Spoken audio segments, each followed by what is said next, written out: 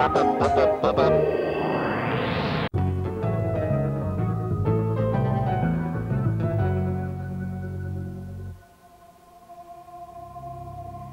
a mystery whether UFOs, unidentified flying objects, really exist.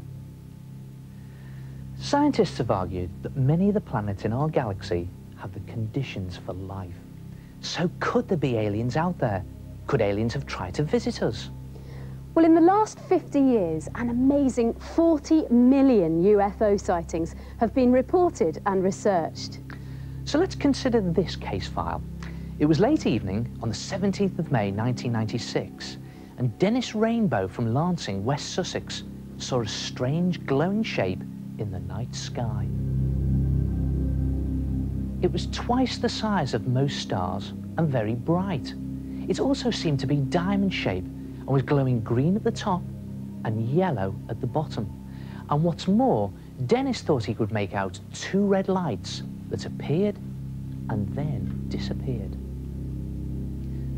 What do you think it could have been? Well, Dennis reported the sighting to his local paper, who looked into the mystery.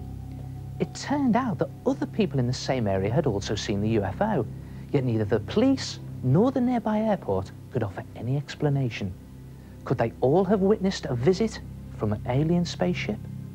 Well, the case was finally solved when an astronomer revealed that the mysterious glowing UFO was in fact the planet Venus, which on a clear night can look quite strange when you see it with the naked eye. You may even have seen it yourself occasionally. In fact, around 95% of all UFO sightings are easily solved. They are simply cases of mistaken identity. Now, anything which you might see in the sky and which you don't easily recognise is often reported as a UFO. For example, people have often mistaken meteorites, which can fly through the sky at over 300 miles per hour, as UFOs. Or giant weather balloons like this have been thought to be UFOs. There have even been some great hoaxes. After fooling everybody for a while, this photo was eventually proved to be a fake. The UFO was in fact just a small model. Evidence of fake UFOs being built has even been found. So there you go. UFOs are a myth. They are all explainable. Or are they? Well, Nick Gunton is an investigator with the British UFO Research Association. Now, Nick, is it true that 95% of all sightings are explainable? It is, yeah, 95% are, but that still leaves 5% which cannot be explained. So, is there any explanation whatsoever about those 5%, or could they actually be spaceships?